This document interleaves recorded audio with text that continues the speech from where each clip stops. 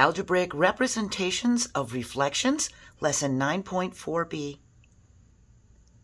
The signs of the coordinates of a figure change when the figure is reflected across the x-axis and y-axis. There are rules we can follow for changing the signs of the coordinates after a reflection. So here are the rules for coordinate mapping of reflections. If we're reflecting across the x-axis as our line of reflection, we're going to multiply each y-coordinate by -1. Our x will stay the same, but our y-coordinate will be multiplied by -1. So remember, there's an invisible 1 here, isn't there? If we're reflecting across the y-axis, we're going to multiply each x-coordinate by -1.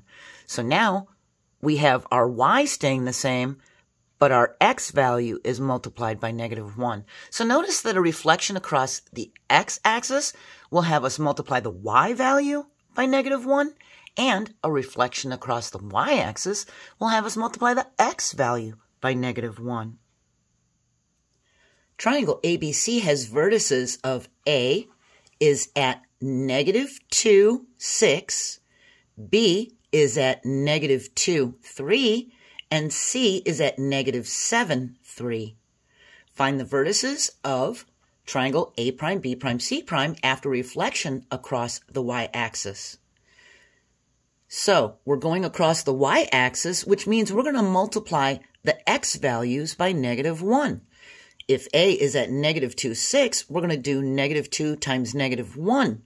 And 6 for y. Well, a -2 times a -1 gives us a +2, so A' is at 2, 6. B is at -2, 3. It's going to map to a -2 times a -1 for the x value. That's going to give us a +2, and y is 3.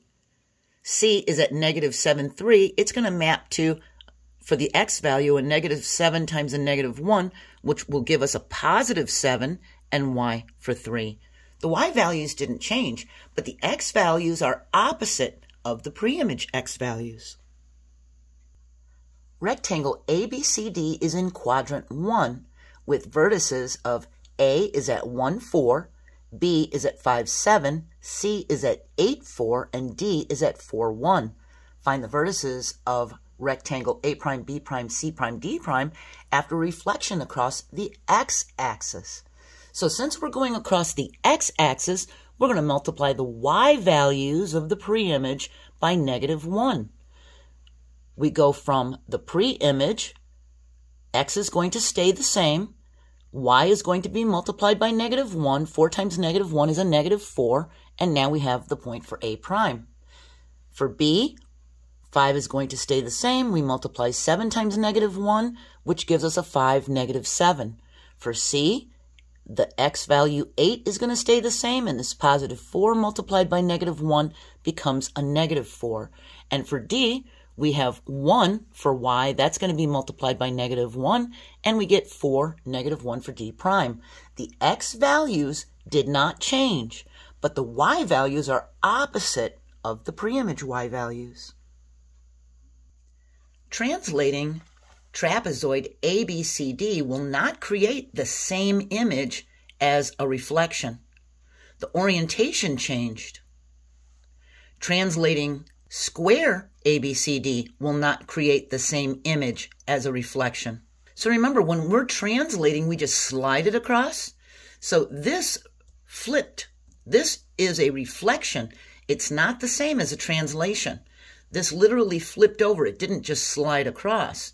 We can look at the vertices. We have, on the pre-image, A is here, but on the image, A' is over here. So we can tell that it flipped, that it's a reflection.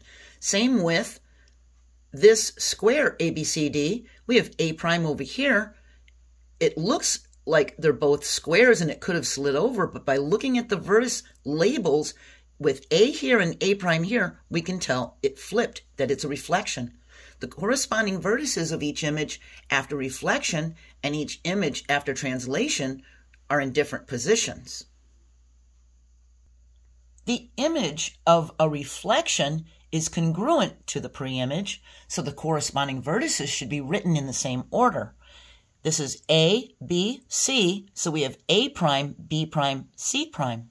We have a right angle right here at B, and it's right here on the image at B. And be careful, we aren't just making the sign of the image coordinates negative.